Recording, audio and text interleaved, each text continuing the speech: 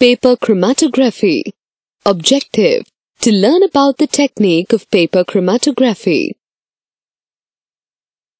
Chromatography is a technique used for separating a chemical mixture into its components. Chromatography is based on the fact that different chemicals pass through certain types of liquid or solid substances at different rates.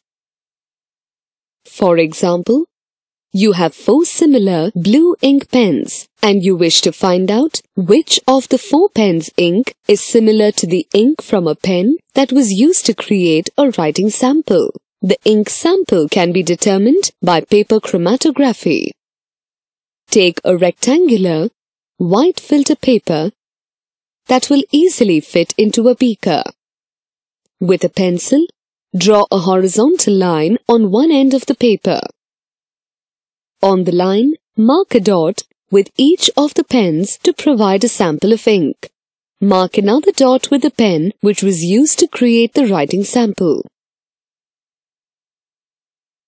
Note the dot as X for the pen used to write the sample and number the additional dots as 1, 2, 3 and 4 to identify the other pens.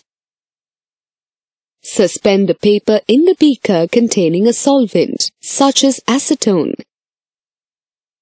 Ensure that the paper is dipped in the solvent and that the solvent level is below the pencil line. As the solvent is absorbed and moves up the paper through capillary action, you will observe the components of the ink begin to bleed. The ink mixtures separate into different spots.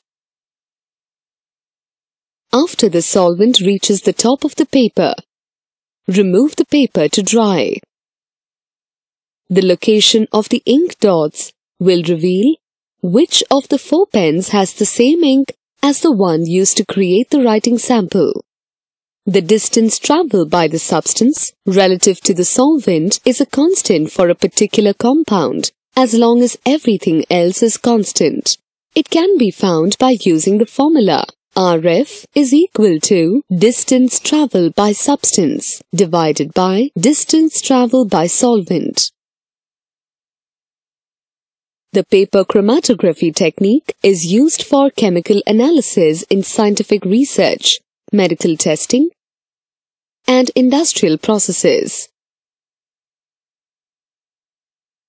Summary: paper chromatography works on the principle that different substances move at different rates in certain solvents.